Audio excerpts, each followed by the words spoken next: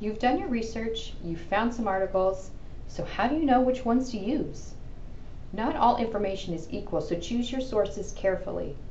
Fight the urge to use those first articles at the top of your search results. Here are some things to keep in mind when choosing your sources for your assignment. These tips can help you find great high-quality sources, and the better your sources are, the better your assignment. Remember the 5 W's from your younger years? Who, what, when, where, why? You can use these cues to help you determine if your source is credible and right for your assignment.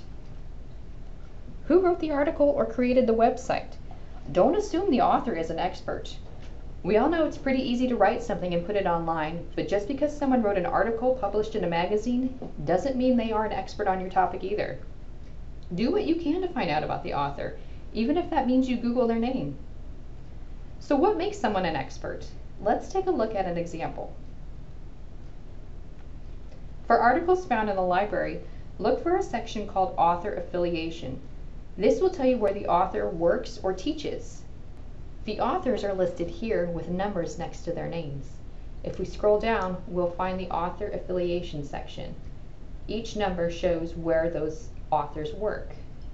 So Martha and Erica both work at the Department of Psychology at the University of Denver. When you're looking at articles through the library, you can also click on the author's name on this page to see what else she has written. If we click on Martha Wadsworth, we can see that she's written many articles and books on poverty. So what do you think? Is she an expert? For websites, look for an About Us section to learn more about the organization in charge of the website. If we look at this website, we really don't find any information about who wrote this article and who is in charge of the information on the site. The next thing to consider is, what is the article really about? This will save you time later on as you are writing your paper. It will help so you don't sit down later on to write your paper only to find out that the article doesn't even work, forcing you to go all the way back to square one to look for articles again. So think about this. Is the article actually about your topic, or does it just mention it in a couple places? This may not seem like a big deal, but it really will save you a lot of time. Also think about whether or not the article fits the requirements of your assignment. Did your instructor say the article had to be only a few years old, or does it have to come from a certain type of resource, like a newspaper or an academic journal? And think about who the article was written for. Is it completely over your head, or is it written for children and too simple for what you need? Dates are important too. When was the article written, or does that matter? If you're doing research on things like medicine or technology, dates are very important. New developments happen all the time in these fields, and you want to make sure you have the current information. If you were doing research on historical information, though, the date may not matter. For websites, check to see when the article was written or last updated. Beware of using information that doesn't have a date. And remember, the copyright date at the bottom of the page is not necessarily the same thing as when the article was written. If your article talks about research or data, be sure to look at the date on that as well. Your article may be new, but they could be talking about a study done 20 years ago. In our sample website, the author mentions a study on childhood poverty, but he doesn't list the date. How do we know how current it is?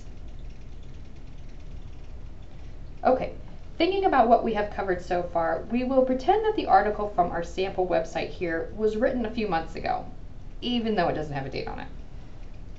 Which of the 2 articles that we looked at would you use? Did you go for the most recent article with the unknown author, or do you pick the older one written by authors who you determined were experts? Now on to where. There are a couple of things to think about here. When you think about where the article is published, look at the type of resource.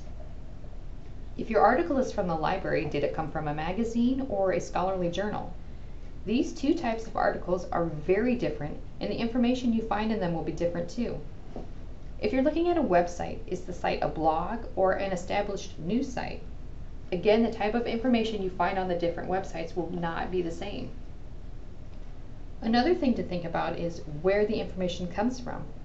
Check to see if the author cited his sources, especially if he's presenting you with factual information. In our sample website, the author refers to a study, but there is no link to the study and no bibliography. Watch out for any article that has facts and data but doesn't say where that comes from. Are we supposed to just take him at his word? If a website has links, click on them to make sure the links are working and go to the correct place. And lastly, why? Every article has a purpose. Is it to inform, persuade, entertain, or sell you something?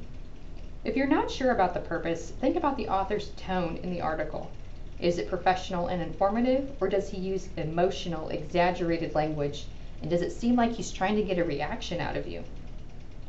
Always be on the lookout for bias. Is the author telling you both sides of an issue, or does it seem like other points of view are left out? And keep in mind, just because you are using an article from the library doesn't mean it isn't biased. The library contains resources with many different points of view, including some that have bias.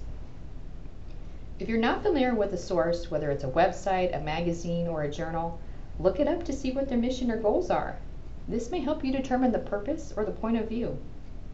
And always be on the lookout for fake news sites. There are a lot of them out there, and some of them are really great at fooling people.